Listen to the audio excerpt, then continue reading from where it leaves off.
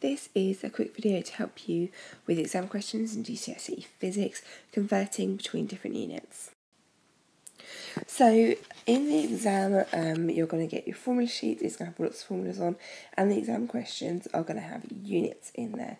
You need to remember that the standard unit for time is seconds.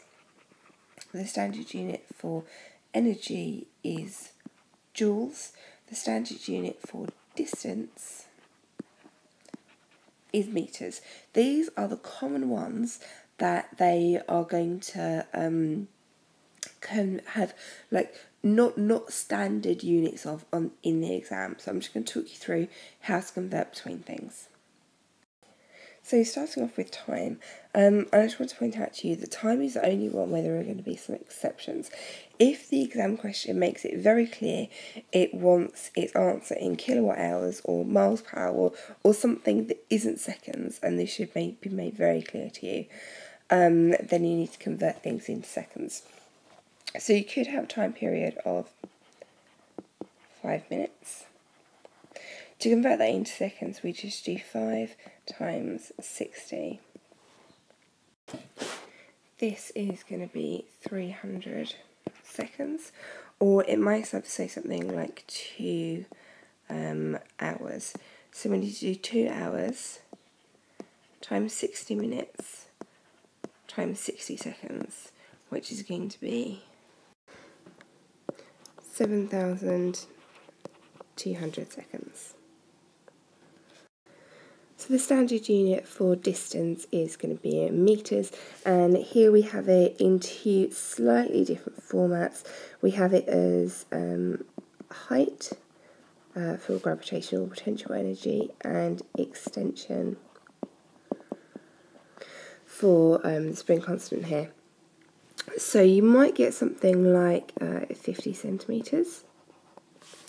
And all you need to do with that is to divide it by 100 to convert it into metres.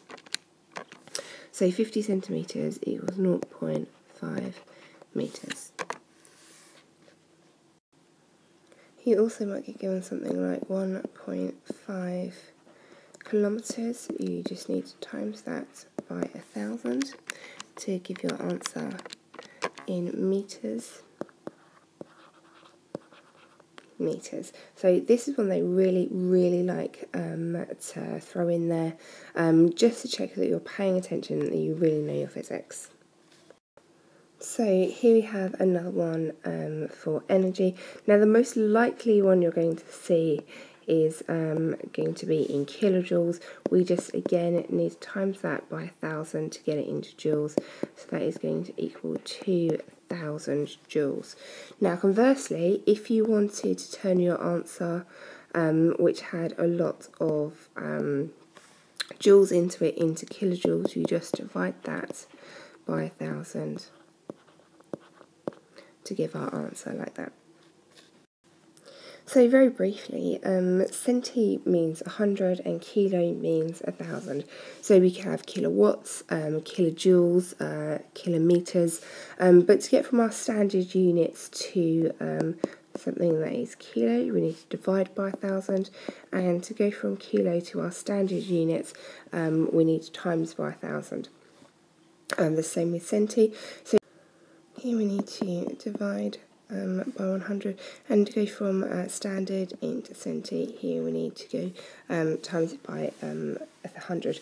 Now this may be a bit confusing because here we go from non-standard into standard, and here we're dividing, and here we're timesing, but I'm assuming here that centi is smaller, our standard units are in the middle, and kilo is bigger than our standard units. So we're talking about always going into the middle here. Thanks for watching. I really hope this is helpful. Subscribe so you don't miss any of my new videos. Share to help your friends get better grades. Any comments, corrections, questions or requests down below please.